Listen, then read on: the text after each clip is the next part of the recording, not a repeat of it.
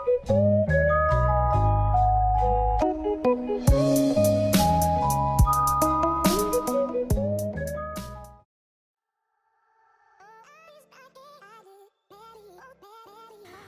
guys, Tech James here. In this video I'll be showing you guys how to get the best battery percentage plugin for PS Vita. So it's kind of annoying right now because as you can see there is my battery and I'm not too sure what the percentage is. This is something that Sony probably should have added but they didn't. So in this video I'll just be showing you guys how to do it with plugins. So what you want to do is just scroll down, find your Vita Shell application, go ahead and start it. Once it starts just press select. Connect your PS Vita to your PC and I will show you guys what to do next. Right guys, so once you're on your PC, I will leave a link to this software in the description, and as you can see it was actually updated very recently, which is really cool. There was two different plugins and this was probably the best one I could find. So what you want to do is just click ShellBat and that will begin downloading the plugin. Once it's finished downloading, you can head over to your PC's downloads folder and you will be able to find it in there. So all you want to do, right click copy, go onto your PS Vita and make sure hidden files are enabled. Now you're looking for the TAI folder and what you want to do is just right click and paste it in there. So that is it for the PC. Now I'll head over and show you guys what to do on the PS Vita. Right guys, so now we're back on the PS Vita. You want to go into your UXO.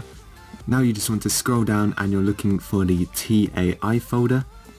So basically guys, what you would have to do here is go into your config. I'm actually going to move it to a different file because my config is in my URO. So what I'm going to do is just go on triangle, go to copy.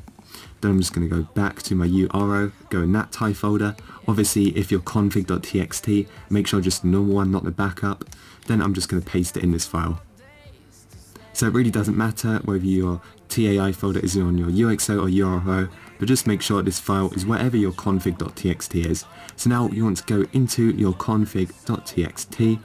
What you want to do, you want to scroll all the way down until you get to main, go to the piece of text which is after it, and then press right on the D-pad. So now we're on line 12 and this is what you want to enter. So I'm just going to type it out now and then you guys can pause the video and copy it down. So that is what you want it to look like, UR0 or UX0 depending on where you put your file, then TAI/shellbat.suprx. Make sure it's exactly like that, then just click the arrows right here, press circle, it's then going to say would you like to save, press X for yes, and then go back all the way to the main menu. Now press start, go down and select reboot. Right guys, so back on the PS Vita, there's one thing you want to do, and that is just run your H-encore update again.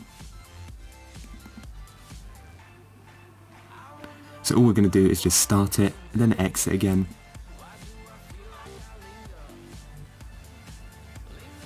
And now guys, if you have a look there, you can see that the battery percentage is now working. So that's how you get it working. That is pretty cool. I didn't even know I was on 50%, so I should probably think about charging it soon.